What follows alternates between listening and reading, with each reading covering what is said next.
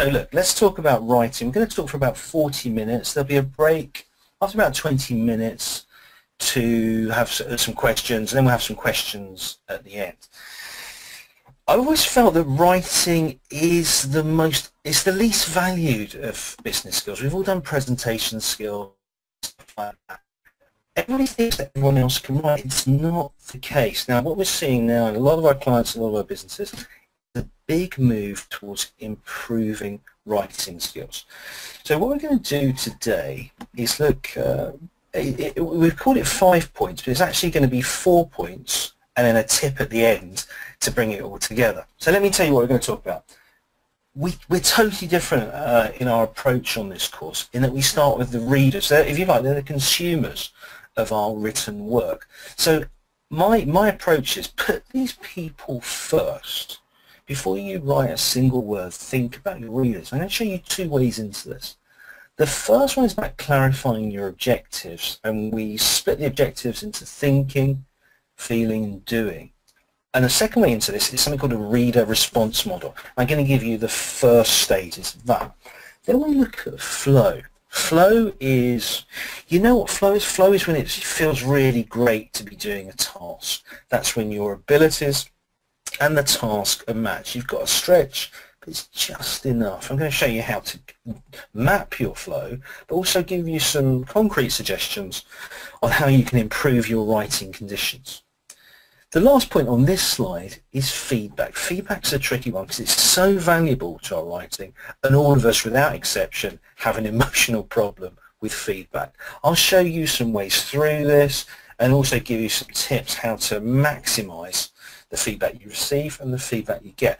Point 5, which is the invisible one, which I can add because I don't think Excel with Business can hear us, is something very, very cheeky and very funny, and it's about charity collectors and how good they are with language. And there's a lot we can learn from them. It's kind of like the secret point at the end of this. Let's begin. Let's begin by really saying, why are you writing? Okay, why are you writing? So writing is a form of influence. What you want to do is to be able to change how someone is. When we split this change into thinking, feeling, and doing it. Now, to be an effective writer, you've got to have this clear in your mind, what you want to achieve through your communications before you start writing. So, to become a writer of influence, to become someone that changes a person, you need to have a real clarity. Now, many of us, especially when we do long reports, we don't really know where our writing is going. We almost use a report as a kind of form of research, and we'll think, oh, let me write all this stuff out and I'll come to a conclusion. No, it's different in business.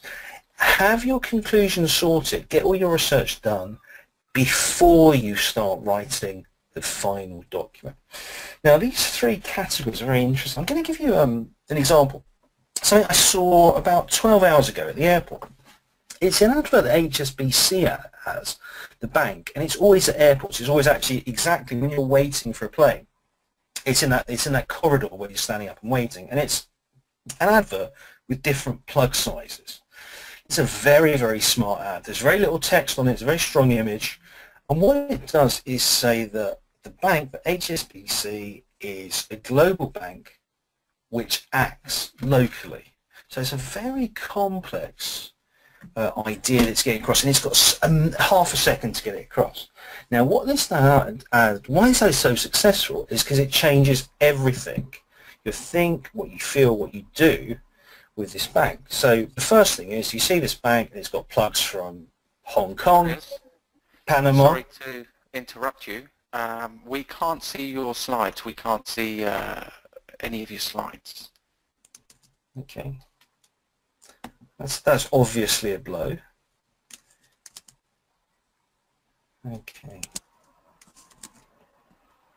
Have I got screen privileges on this? Because it's saying that they're showing.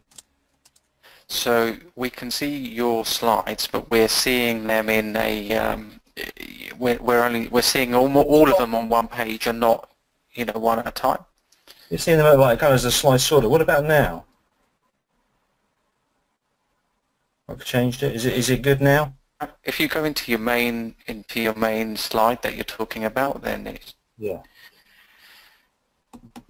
What about now? Better? that's a lot. Yeah, that's fine.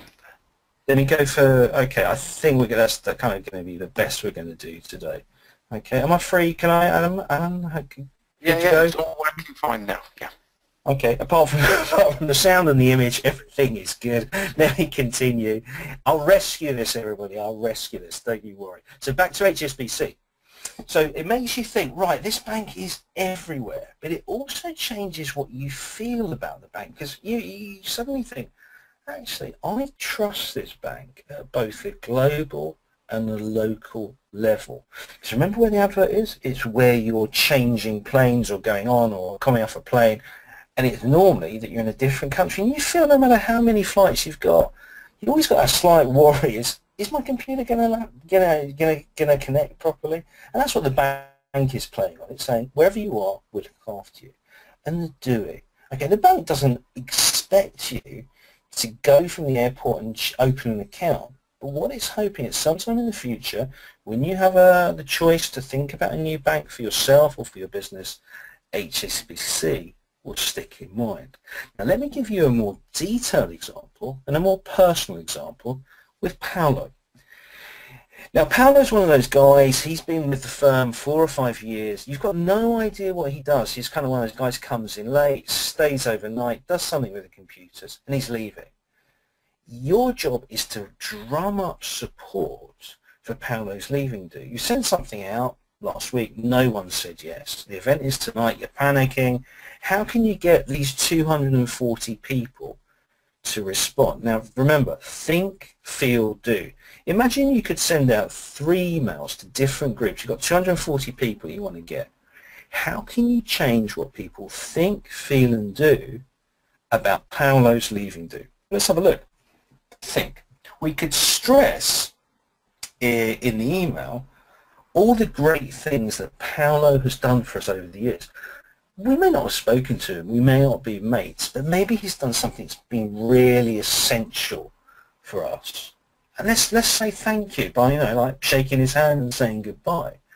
And also, we can stress some of the benefits of turning up. And this is when you move it from Paolo to group do. You can say, also there is head of HR, people from L&D, maybe manufacturing, they're all there for a chat. Oh, that guy you want to work with on a project, he'll be there as well. So there are benefits, beyond Paolo. So now people are thinking, I wonder if I can turn up. That sounds like a good idea now.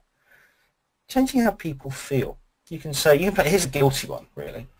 Imagine it was your leave, been here 4 years, no one turned up. How would you feel? Now, again, slightly manipulative. Well, actually, very manipulative. But someone's going to say, "Oh God, that's correct. I don't want that to happen to me. I don't want the bad karma of not turning up for Paolo. Yeah, I'm going to turn up." And also, you can do this as a positive.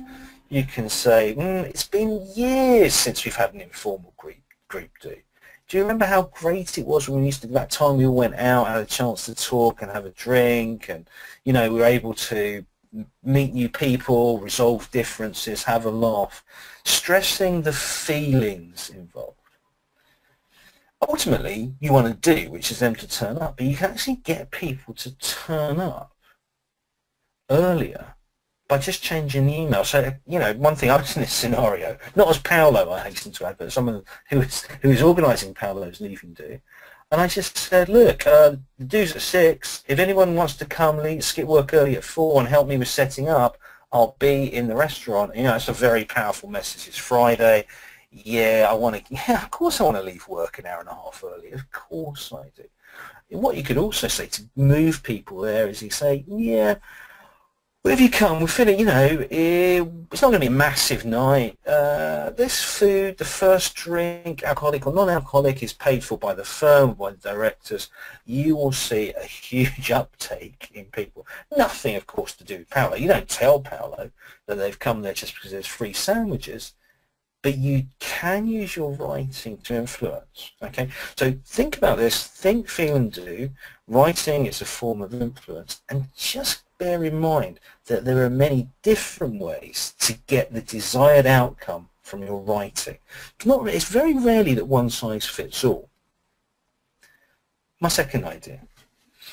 This builds up to the reader response model, and it's a triangle. It's a very simple triangle, which we call useful, interesting, and enjoyable. I'm going to show you how this works with the guidebook. You've gone for a weekend to the beautiful city of Seville in Andalusia in Spain, and you open the guidebook because you want information. So where is the Tower of Gold? How do I get there from the cathedral? What time is the bus? It's out of town. A train's going to Madrid tomorrow. So this is pure information. Now, useful is what you need now. Most useful thing, building's on fire, run. Okay? No one cares you got the spelling wrong on that message. Yeah? The usefulness is speed. It's like, get it out there. It has value because it's needed now. Most good business writing has to be useful. The second corner of the triangle is interesting. So think about the guidebook. You're at the Tower of Gold. It's a really wealthy building. And you think, well, where did the money come?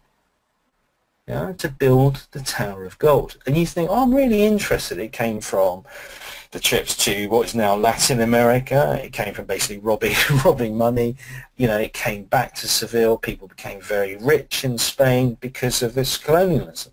This is all interesting stuff. It's not useful now, but it will be something you want to store away.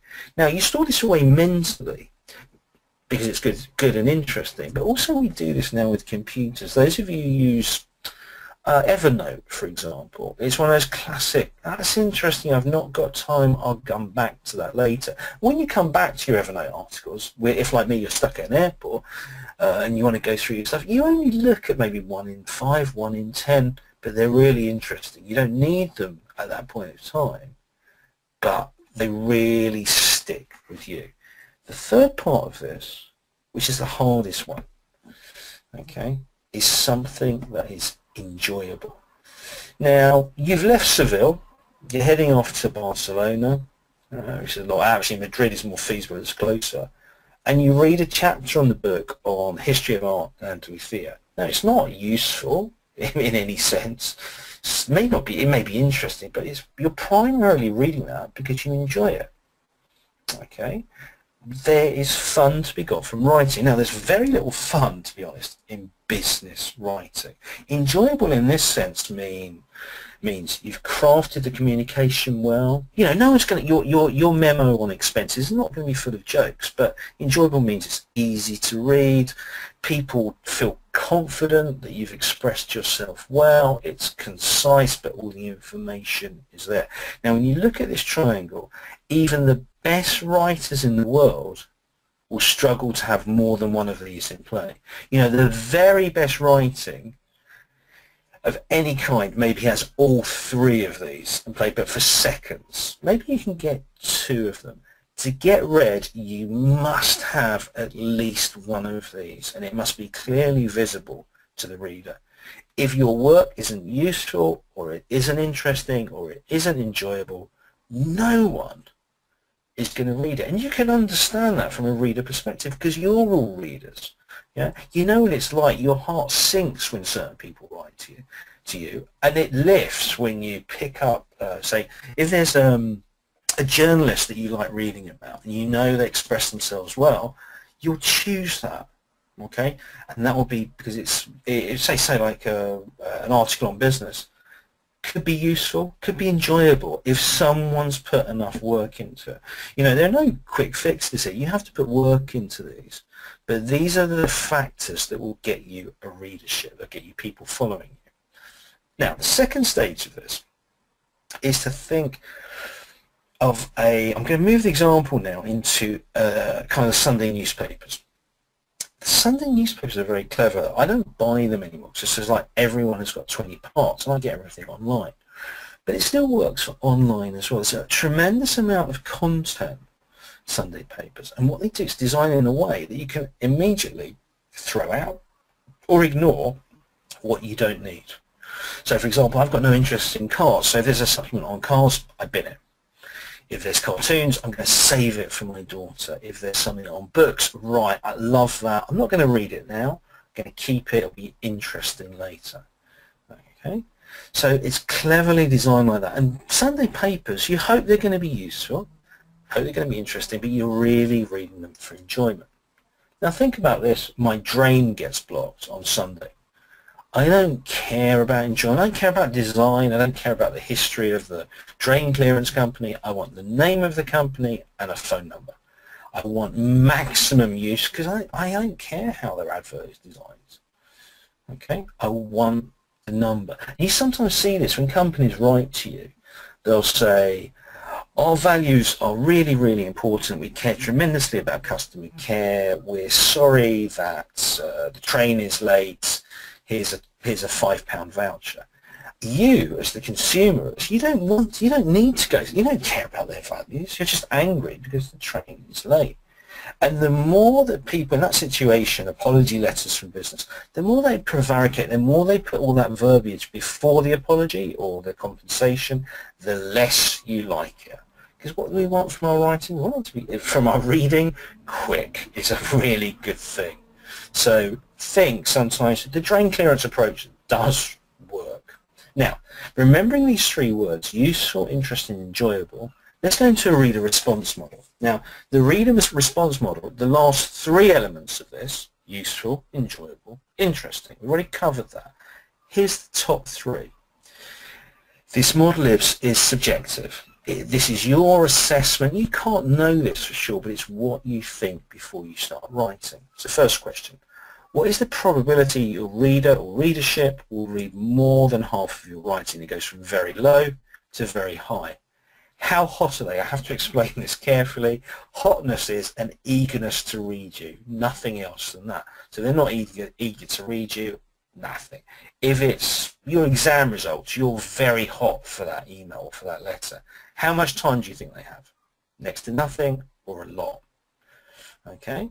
Now, this model isn't numerical, it's not scientific, it's subjective, it's your assessment. But I do this kind of schematically with this sort of spreadsheet for any lengthy piece of work. And I do it mentally for any email above 2 lines. Yeah, I think, well, how much time have they got? What can I, is it useful? If I get something like this, where the scores are all trending towards the left, what's my point in writing? They're not going to read me. They're not interested. They've got no time. Maybe it's useful, but it doesn't tell me don't write. What it says is make my communication really short, really brief.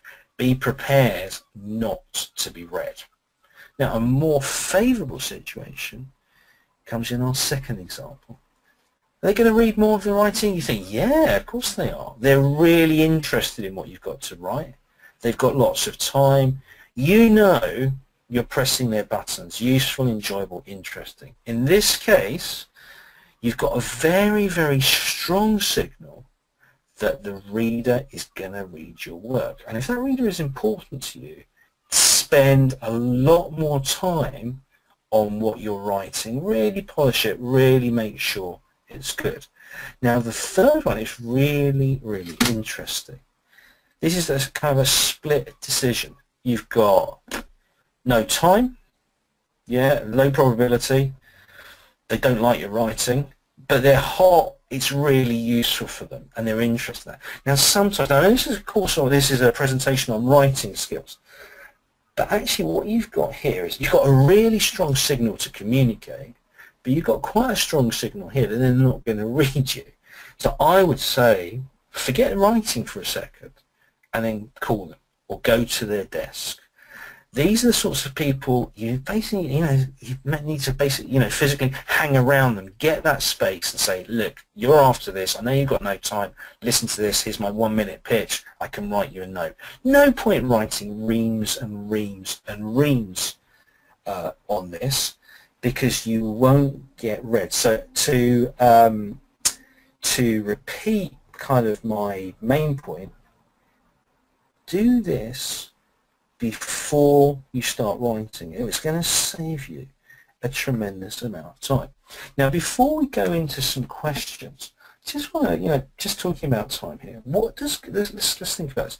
What does a good writer, how does a good writer benefit? The first thing is time. If you've got good writing skills and you plan your work and you do something like a reader response model, you will save tons and tons of time. You'll save your time because you'll write quicker and more focused, but you'll save your reader's time. Remember, your email might go out to 50 people, might go out to 1 million people. If it's bad, if it's not particularly well written, you're wasting 100 people, 1 million people's time. And that's, that is a big thing to avoid.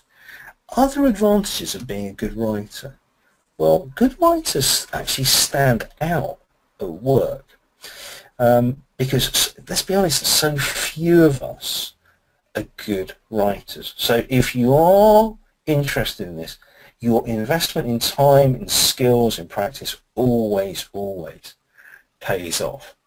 I've just had a question come through, something perhaps a slightly cheeky question. I'm not going to tell you who it's from.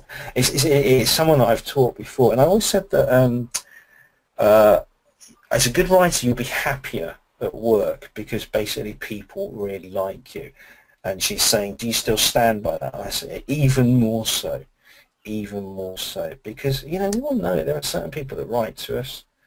And I'm talking really about work rather than friends where you just think, it's great, I'm going to understand this, it's going to be a worthwhile return on my time.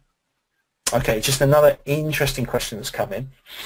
Yeah, okay, I've used the word, when we talk about the pound example, I use the word manipulate rather than influence. What's the difference? Okay, for me this is a big thing. People influence, they're great. They get us to do what we want to do.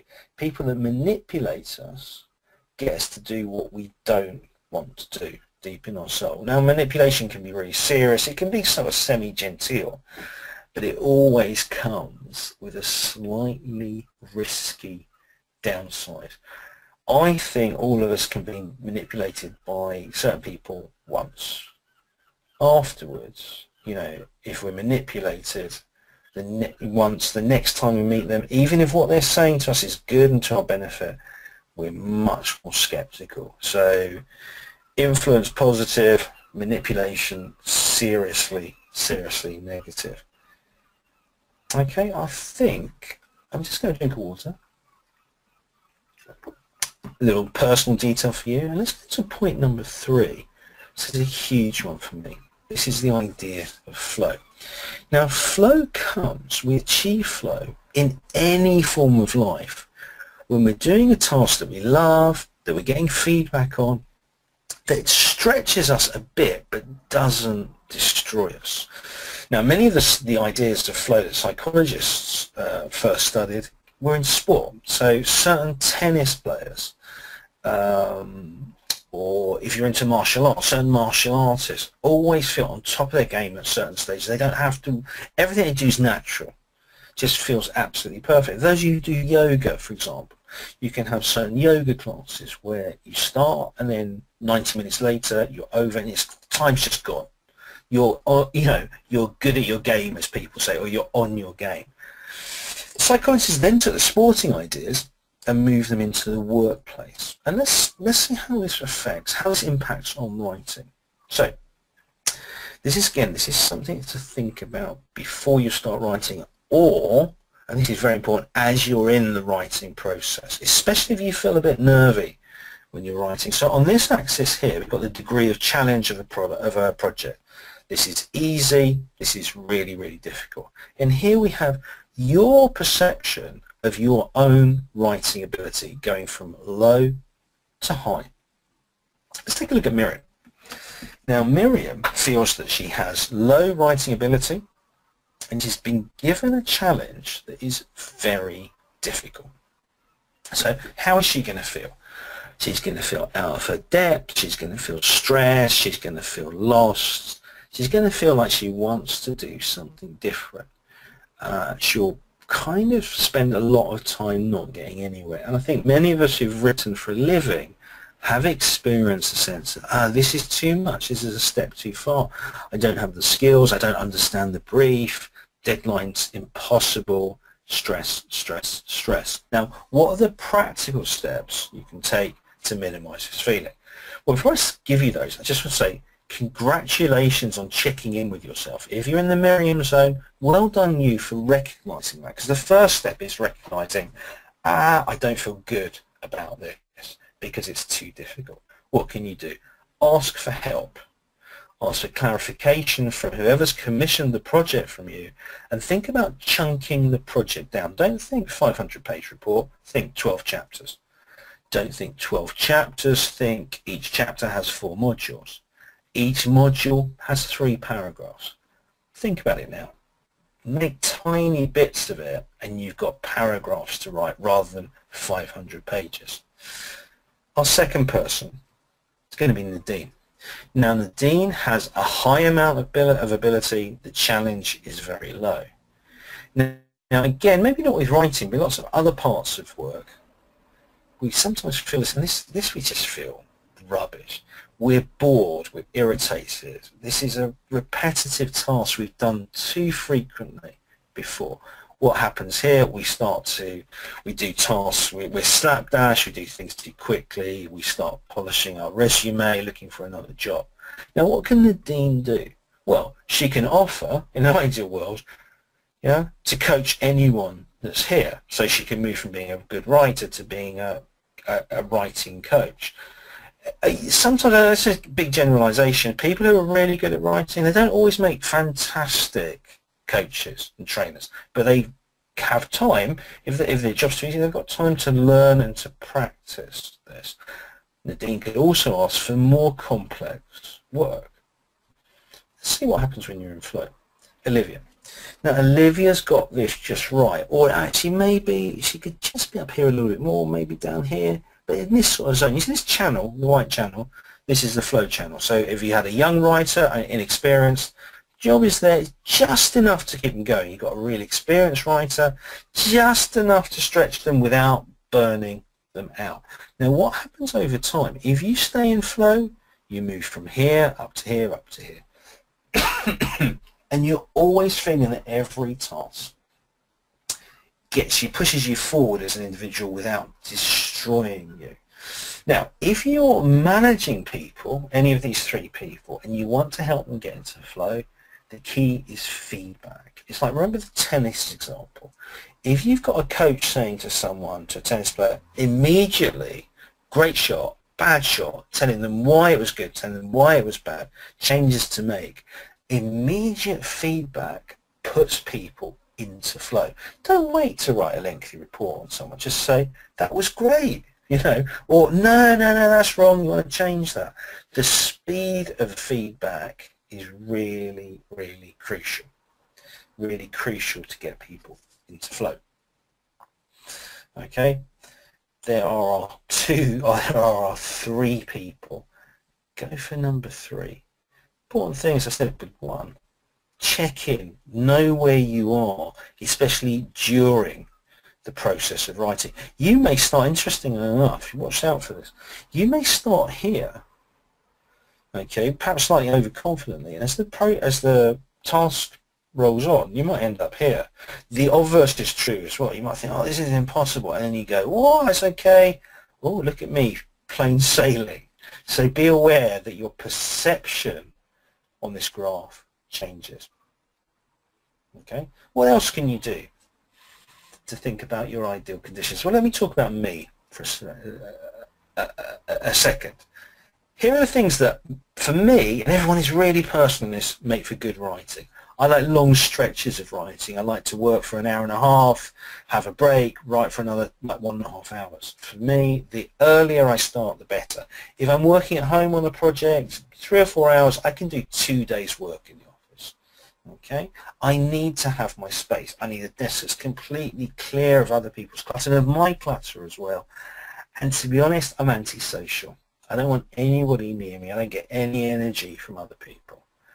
I don't take calls. I switch off Twitter and all that sort of stuff. I love music. My music is really has to be specific. It can't be stuff I don't know. It's got to be familiar music. Music gives me a rhythm, gets me going. After a while, I don't notice it. But I do notice silence. What's bad for me? Grabbing bits of time, bursts of time for writing, 10 minutes here, 10 minutes there, rubbish for me. Writing in the afternoon, pointless. I can't work in situations where there's clutter because all I'm thinking about is get this rubbish off my desk. Yeah, I need a computer, a notepad, and a pen. And weirdly, I'm one of those people that uses a notepad and a computer all the time. Yeah, some people just do one or the other. A bit of paper, really old school, does help me. I can't stand absolute silence. It freaks me out. But I hate lots of noise. I know lots of people who actually get their energy from people being noisy around them. And I think the distinction is a monk against a rock star. The monk is early morning silence, clear desk. The rock star is lots of noise, people around him or her. Okay, people get, especially extrovert people, get a lot of energy from interruptions. They like short bursts, 10, 15 minutes, and they do more than 20 minutes of writing and they get bored. They want to talk to someone for 2 minutes. Yeah, just the important thing is just know who you are. Yeah, what situations are good for them, for you, and then look for them. If you're in a place that doesn't let you, that is noisy, for example, doesn't let you work at home, yeah. Find a disused office. Go to a library. Yeah. Again, if you're in management, do you have staff who veer towards the introvert who may prefer this type of working environment? Do you have the trust in them to say, tomorrow, work at home? Yeah? I remember that one of the first things. I worked for, one of my first jobs was I qualified as a chartered accountant, which is not something you would traditionally think was, had a lot of writing skills, but because I had an English degree, they often got me to write reports at PwC, and they had a real breakthrough where my manager said, look, why don't you take these printouts home, what you've written so far, stretch, throw them on the floor, stretch them around, edit them like that, and suddenly a week's work, for me, I was really not looking forward to, became a very quite enjoyable day. So try and be aware of your conditions and try and improve them. Okay, a little graph there. Let's spend 30 seconds. Just concentrate on the good. So I've put categories there: time, space, and noise. When is the best time of day for you to write? Just think about that. Also think about editing. Sometimes I like to edit in the evening. Something about the evening makes me more judgmental and more critical. In the morning I'm all kind of hello birds, hello trees, and it's a good time to start. In the evening I'm much tighter on myself. Space. Where is it that you like to work? What's your ideal writing space? Just write it down. Then noise. What do you like around you? Absolute silence, tons of noise, music. Is there something that acts as a cognitive signal that there's a condition that there's a space, there's a place that whenever you go there you feel like writing? Identify that. Okay? Give me another 5 seconds because I'm generous with time. Have another 10 seconds.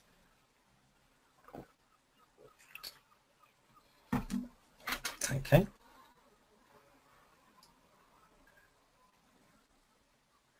Great. Fourth point. Oh, now we're going into emotions. Ooh, feedback.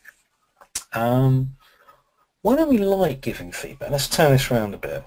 Why don't we like helping people? For example, feedback to someone could be, if they're a friend, you say, like, by the way, you've got pasta sauce on your tie. Okay, your friend would be really grateful if you said that to your friend just before he goes into an interview. So that's a form of feedback, isn't it? You're saying to them something really, really positive. They go, oh, thanks, mate. I'm glad I knew that. When it gets to writing, though, we don't do that. Why don't we like it? The first thing is type. We know that to read someone's work, to write up some points, to explain things they don't understand, that's a big time commitment. Let's face it, everyone is pushed for time at work. So we've got, if we're giving someone that time and it's not our primary job, we want something in return, which I'll explain later. We don't like to upset our friends. We're pointing out things that we feel like, let's get through this, let's be honest about this, that we think are wrong. We may, however we say, express it, oh, this could be improved, or this has got great potential, we're saying, no, it's not right to go out there. And we fear, excuse me, we fear upsetting them. But remember my pasta tie example. Better to tell them than someone else to tell them. You know, once they've printed 1,000, copies. I'll give you a slightly risky example. A friend of mine wrote an email that finished with the line, "A pen is mightier than a sword," and he missed a space in that last line. I'm not going to tell you what it is. You can probably work it out. If he'd had that checked, it would have been great for his career. What we don't like is upsetting the work hierarchy as well. We don't like giving feedback upwards. Okay, so we have bosses. I remember again thinking about one of the places where I worked. Bear in mind now, I had a lot of business experience. I had a qualification as an accountant. I had a master's degree in English from Cambridge, and some old accountant was saying, "No, I don't like while, use whilst." Okay, there's no point in me going out to battle to prove him wrong, or just say I think this is better, and he could sack me the next day. Choose your examples. When you give feedback up, choose your examples. And sometimes it can be quite a politic thing to say, look, there's just one thing you could change. And if you've got a reasonable person above you, a long way above you, who's, most people who are successful have got there because they've listened to people and accepted help. And as long as you're not too finicky or giving too many things, that person, she should say, "Oh, good point. I really like what you've given me there. I'm gonna steal it, but I'm gonna put it in." Okay. Here's another thing. We often feel if we're looking at someone's more detailed work, we lack the knowledge to help them. Doesn't matter. What they're after is not your knowledge of the content, it's your perception of their writing skills. Now, 4 categories of feedback that you get. You need to be able to categorize these before you respond. I'll give you the most dangerous 2 types of feedback. The entirely complimentary. If you send like a 4-page document to someone and they say, don't change a thing, they're basically saying one of 2 things. The positive one is basically, I love you and I'm in awe of you and you're a great writer.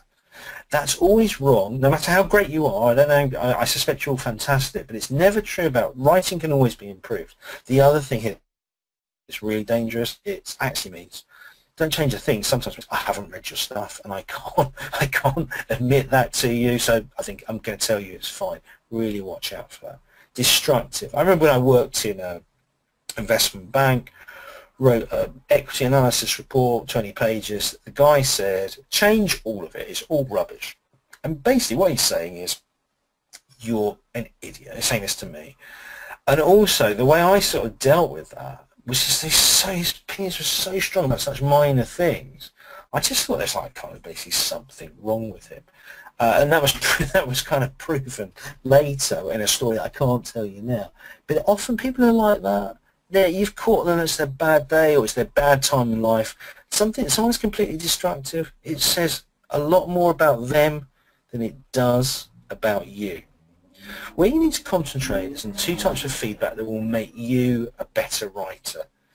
Well, strictly speaking, suggestive feedback makes your writing better this time. Advisory often makes you a better writer in the long term. So let's do suggestive. So they could say, if you read this or hear this in feedback, all right, next time change this. What it's saying is that this is good enough. It's fine to go out. It's not your finest hour. Next time it can be better. So suggestive, it's good, saying good enough. Advisory is actually saying you've got to change this before it can go out, and it's telling you how to change it. So something here would be you're using the passive tense a lot, which people don't like in business, people don't like reading. Make it better by changing from passive to active. Both of these you find they make your current project better. They make you long-term, especially the advisory, better as well. And try and separate that feeling. I've got to get a report out now, by 5 p.m. Oh, we've missed that actually, in the UK by 6 p.m. tonight. And I also want to become a better writer in the medium and long term. Two types of feedback you need to get. Let me talk about me, okay? I'll be honest with you, I've been writing, oh God, I've been writing forever, you know, as a child, as a student, and in business, you know, maybe years and years of business writing. I always ask for feedback. I know feedback always makes my writing better. I don't like getting it. I always get an emotional response. And sometimes it just lasts for 2 seconds, and sometimes it's just, oh, I've got to make changes. But often it's, oh, I'm not good enough, and you've got to get through that. Acknowledge that. No one likes getting feedback because, as a minimum, it means more work. But just acknowledge that, and like, don't go into the feedback straight away. Do something else. Come back to it, and then I always do this. Whoever's given me feedback, before I even look at it, I call them or I email them and I say thank you. And in my mind, I make a point of saying thanks. This is really good, and then I jump in. And what I see straight away is easy, silly things I've missed that spell check doesn't get or gets wrong, or grammar on, you know, on Microsoft Word gets wrong, and I get really hacked off with myself. But you get lots of easy wins here. Small changes like spelling, making sentences clearer, tidying up your punctuation, all great for the quality of your work. Make loads of improvements. Then you get into the bigger things. Now what happens here, the more feedback you get, the more you can say with confidence, actually I like a lot of their feedback, but they're not right on this. If you find yourself saying, I don't like any of their feedback, you're overconfident, yeah? And you're not smart enough to know that people are really putting effort into this. So watch out for that. But you just have a lot of feedback. You say, that's right, but I'm okay with mine. And then I do the big changes. The big changes, you need a new chapter, this module doesn't work, do some more research. These are serious amounts of work. And it's work. You know, these are not little things. This is like days and days, an afternoon, have a break, get a cup of tea, carry on. I always, at this stage, start to feel much better about my work and about myself. Then I finish. And that's great. It's better now. The feedback, even if it's just an afternoon after you've done a month of writing, will always make your quality jump. The person that gave me the feedback, I give them a call. I say thanks a lot. And then I do something else and it's job done. Remember, job done isn't here before the feedback. First drafts are first drafts. It's not the same as writing. So I'm going to really stress to you, get feedback. Okay, the last thing, this is the secret tip, number 5. It's charity collectors. Now, charity collectors, these are the guys collecting with their tins outside tube stations, outside the bus stop and whatever. They work from scripts, and the scripts are very, very tight. And if you follow them, you look at them, listen in, you can see how the script works. Now the script follows the SCQA approach: situation, complication, question, and answer. So they'll say it's like this: donkeys are like complication. It's always the complication has to be negative. It's going to get worse because the hay harvest has failed. Question: what can you do about it? What can we do about it? What can be done? The answer is going to be change your feelings. Remember how this all links up? Your thoughts to your actions. Oh, poor donkeys. I can do something about that. What's the action? I sign up for a £10 a month direct debit. So that you know the average direct debit collected by one of these charity collectors lasts 5 years, and it's £10 a month. So on average, if they get one of these, it's £600.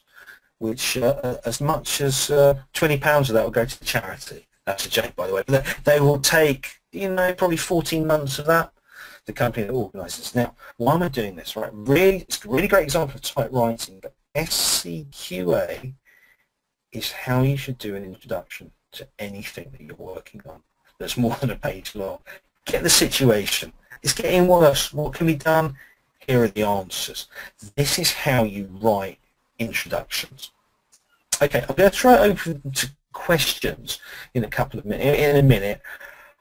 I'll just tell you about the course and about the book. Now, the course is obviously one on business writing. There's a second one, communication, influence, and teamwork, which is actually going to be split into 3 separate courses by Excel with Business. All available. You know, I've only skimmed the surface of the surface in this presentation, especially on business writing. There's so much more, so many more examples. Look now that you started to get interested in this, look wherever you are, look for good examples. Look for examples of SCQA. Every time you read a newspaper article, especially one on finance that's on a page, it should begin SCQA. You'll see it again and again. My book, Smack, is available on Amazon, and it's lots of different techniques that will help you and different examples. And now I'm going to ask Aman to tell me if you have any questions.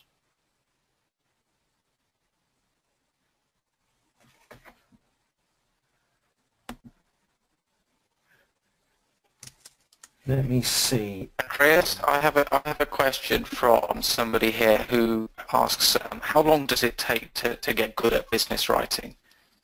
Well, that's a very good question, actually. How long does it take? I'm tempted to say forever, because you're always learning new stuff and there are always good new examples to pick up.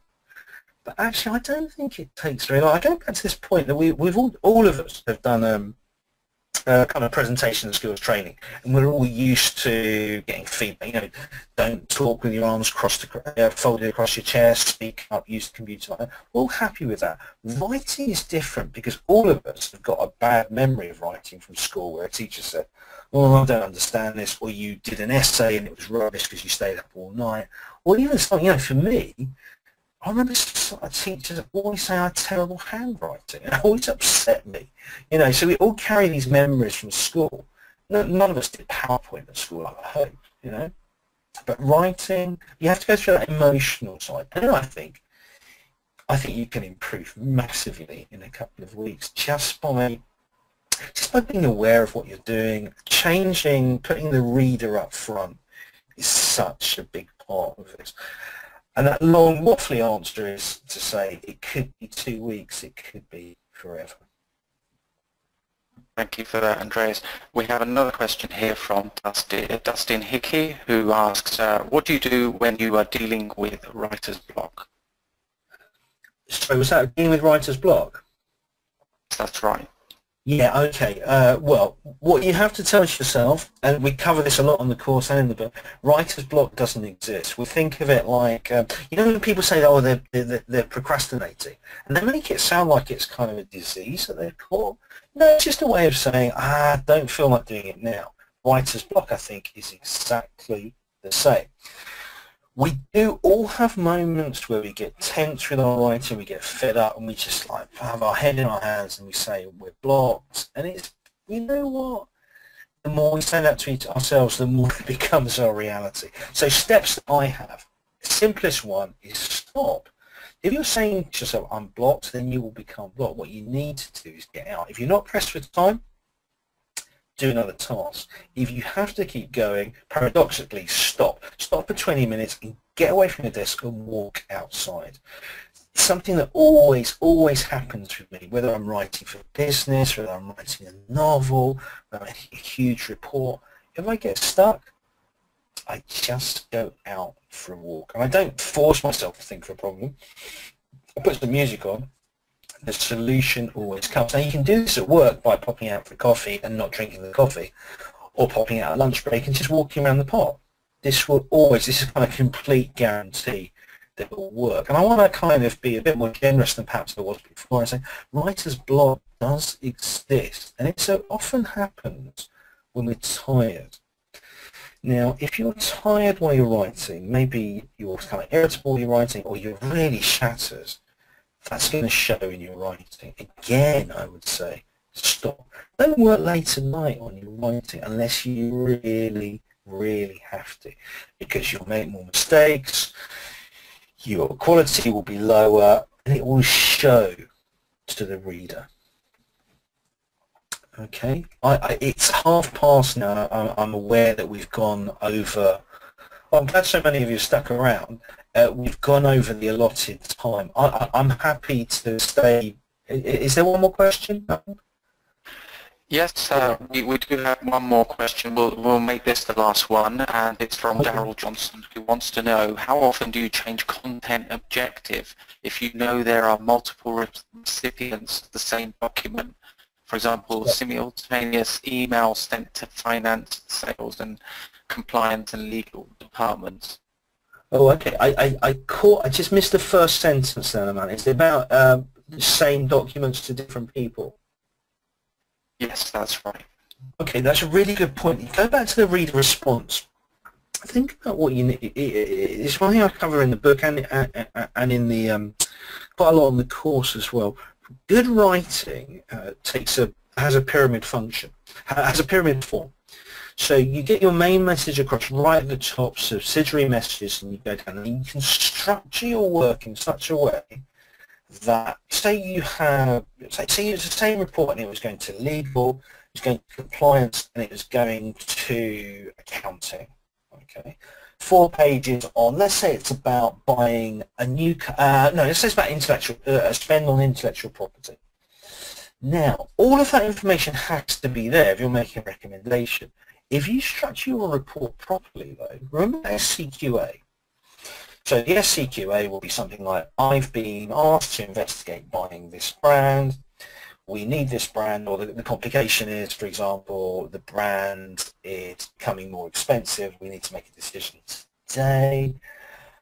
What do we need to do? That's your cue, your recommendation, buy this brand. So that goes to everyone on your list. Now, you have all your reasons why. Let's say the 3 major reasons fit in with accounting, compliance, and legal. If you do your report, if you structure your report properly, the legal guy can see that you've got accounting covered, can see that you've got compliance covered, can just focus on exactly what he or she wants to read. And it's the pyramid structure that allows you to do that. It's a very clever thing because it means all of your work comes out, which is great. So you can show quantity, but you're also giving reader quality because he or she can follow exactly what she needs.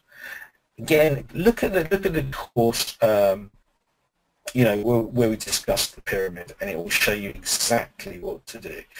And you'll see, and again, you'll start to see this sort of hidden structure in really good quality reports. Because what it feels like, Darryl, is that you've done work that is tailored. That is tailored for many people. So people think, oh my God, he's written this for me, when you haven't. And that's hugely beneficial in terms of your time and your status. Okay, so I think that's pretty much all I'm going to say now. So I wish you, wherever you are, the rest of your day or the rest of your night, I hope it's a great one. And, you know, I think we'll do another couple of webinars once the holidays are over. Okay, speak to you soon, everyone. Take care. Thanks for listening. Bye. Thank you for that, Andreas. I hope everybody enjoyed that. We've had lots of comments come through, people thanking Andreas for a great webinar. Once again, I apologise for the late start and the technical difficulties that we had, and I hope you'll join us again for the next webinar.